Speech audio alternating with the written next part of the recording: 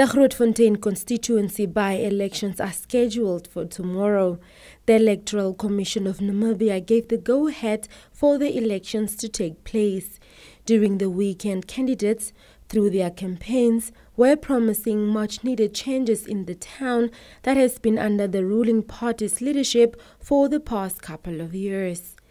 The rallies were peaceful since the campaign started, but recently violence almost erupted between the Rally for Democracy and Progress RDP supporters and the Southwest Africa's People's Organization SWAPO supporters.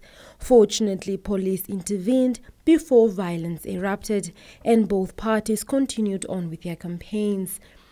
The by-elections are dominated by women, as there are only 2 male candidates and 4 female candidates.